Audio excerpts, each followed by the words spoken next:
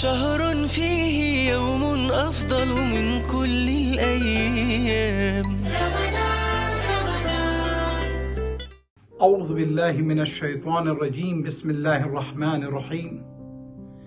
الحمد لله رب العالمين، والصلاة والسلام على أشرف الأنبياء والمرسلين أبي القاسم محمد.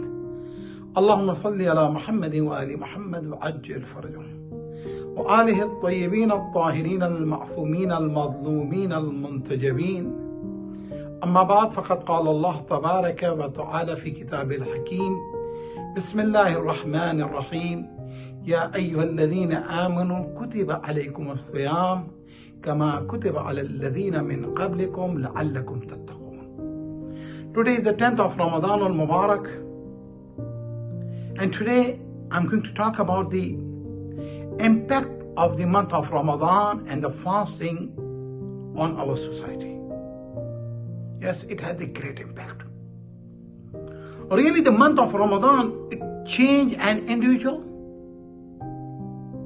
it changed the family, it changed the society.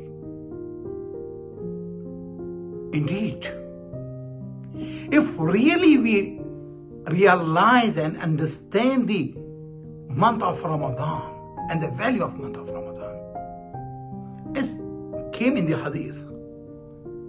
People, they wish, they desire to the entire year supposed to be the month of Ramadan. Understand? So, impact on the society. People, they are helping each other. You can see the mosques are full. Congregational prayer. People, they invite their families, family friends and their relatives. So there is an impact on the society. You know, Islam always emphasizes about the Salatul Rahm, about the charity, about the helping poor people. So again, one sentence I have chosen and selected for today from the khutbah of Rasulullah on the last Friday of the month of Ramadan. Du'aytum ila dhiyafatillah. One part it was explained before. You have been invited by him on his dastarkhan, on his sufra, on his table of food. What table of the food? The chicken and kebab and rice and the biryani and the samosa and pakora. No. Yes, it is also. But the food of thought, awareness, ma'arifat of Allah and the Rasul and Imam. So Rasulullah said, Silu arhamakum. In this month, what he said? Visit your family members. See, while you are planning food, you start from your family. Charity starts from your family. Do you know that the Salah Rahim, the result of the Salah Rahim, what is the result of the Salah Rahim? It increase your risk, increase your life, give barakah, make your death easier, comfort in the qabr, enlighten the qabr, causes for the maghfirah.